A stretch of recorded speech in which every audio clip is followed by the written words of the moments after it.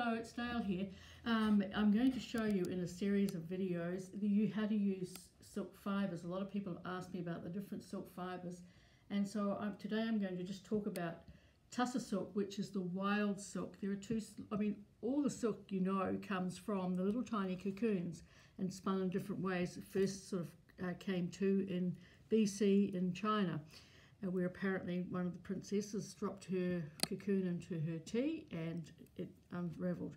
Anyway, besides all that, this is tussah silk. It's the wild silk, and it is quite fluffy, and it's a good one to start with. I've been doing this for nearly 30 years, making paper, and at some point silk paper making phrase turned into silk fusion, because in fact what you're doing is you're fusing it. And I'm going to just very quickly show you a piece. So I pull out the fibres. I've got a piece of netting. The netting quality doesn't matter, it's just whatever you've got. This may have come from Spotlight, I don't know. And I put the fibres down, overlay them in one direction. If I've made a lot of garments, and so for clothing, you want it reasonably firm and structured. So I'm not worrying about the colours. This particular colour is one of ours called Brianna.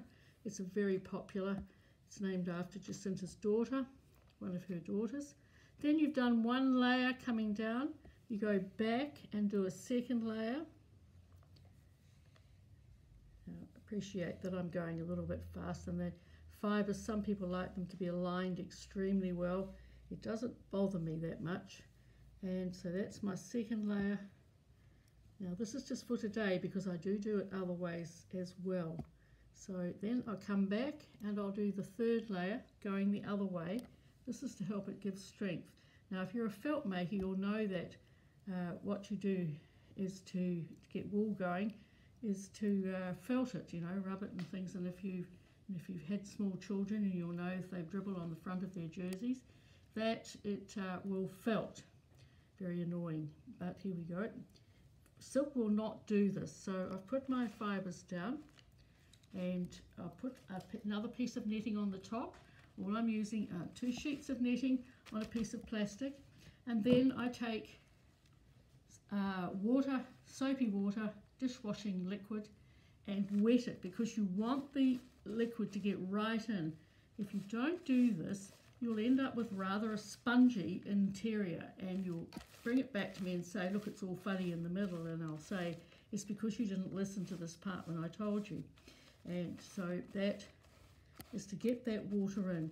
So just like felt makers do. And then you turn it over, get that water into that side, inside this one. And if you need to, you can mop it up before you do the next stage, but I'm not going to, it'll be all right. So there it is, all soaked up.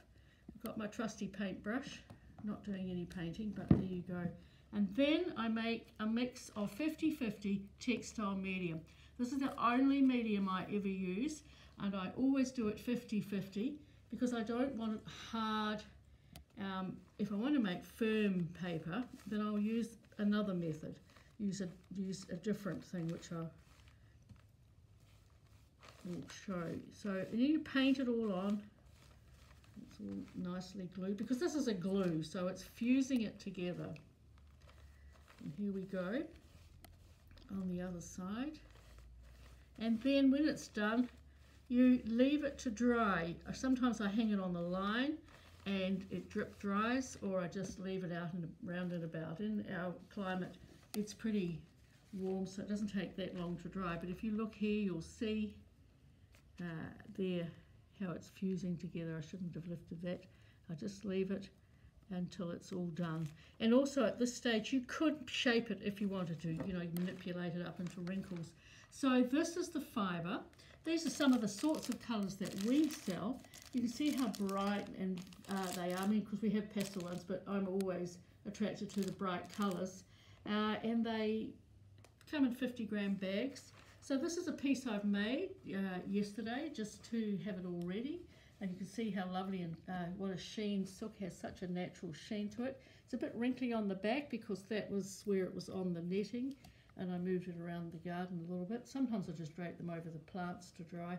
And this is another one where I have used exactly the same, and I've twin needled it. Doesn't it make a lot of difference once you start to put stitch into it and moving with the colours? This is a sample for a garment that I made a number of years ago. I've made a lot of garments with it. It breathes very well, and really I would only ever recommend it's nice and soft and movable. But you can do all sorts of stuff with it. For instance, here's a little flower, and I'll show you how to make that another time. So I hope you found that interesting and useful, and I'll be back next week with part 2. Bye!